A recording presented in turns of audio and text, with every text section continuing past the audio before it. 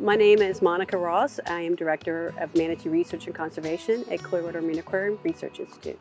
So today was a wonderful day because Churro and her mom, Reckless, were released here down in Port Everglades. Mom had unfortunately received a really severe boat strike and it was not looking good. She went to SeaWorld of Florida and she went with her calf, which was only about 100 pounds. So today it was an opportunity for us to actually tag both animals and to get a better understanding of how manatees are using habitat within Florida after the unusual mortality event, which took so many manatee lives due to starvation, as well as to see how they're going to use the habitat outside of Florida as well. And our hope is that Mom will stick with Cav for at least a couple months to show Cav where to migrate to. But this is the time of the age that the Cav is right now that they will usually separate from Mom. So by having a tag on Churro, we can get an idea of how she's actually going to do with or without Mom. My name is Amanda Matthew. I'm with Clearwater Marine Aquarium Research Institute and I'm a research assistant. The gear that we use to tag manatees is designed to be as non-invasive and to fit comfortably on the manatee while not affecting the manatee's behavior. We take other measurements as well so we can track their size and their weight loss or growth over time. And we also take a lot of photos of them so that if we see them in the future, we can identify them. The cool part about the gear that we put on these animals is it has GPS capability. So we're actually getting locations every couple hours on where the animals are going, and it's going to update every 15 minutes so we can get a nice cool little track of where the animals have been traveling. And we can determine from all that, where are they feeding, where are they resting, and where are they actually traveling to get to the next location. Shortest route is really important for manatees.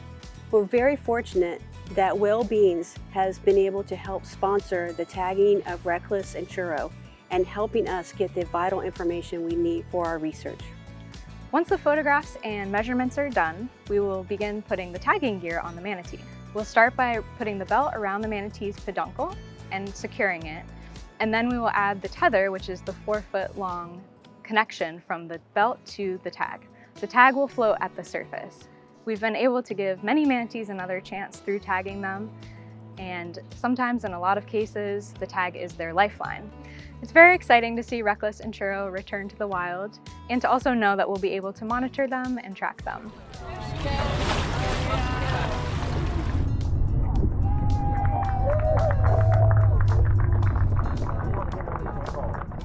So by having really good information on how manatees are using habitat, it can actually be used to help further protect them. For instance, if there's an area where manatees are actually being hit by boats or ship strikes, by knowing which travel areas that they're using, people can be more aware and slow down in those areas.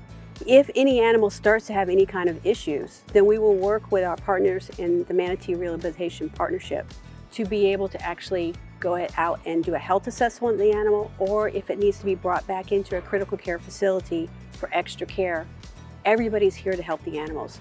So by having them tagged, we're able to real time see when the animal might actually need help. It is essential for their survival sometimes to have these tags on. So the water we love to play in, that's where manatees have to live and survive. So be very cautious, be aware that manatees are potentially swimming underneath you, and slow down in those areas that are indicated as idle zones, slow zones. Keep a really good eye out. And if you see anything, see any animals you're concerned about, please call it in as soon as possible to FWC hotline number. So the biggest thing for everybody to really keep in mind is try and keep our environment as healthy as possible. That is how you can help manatees.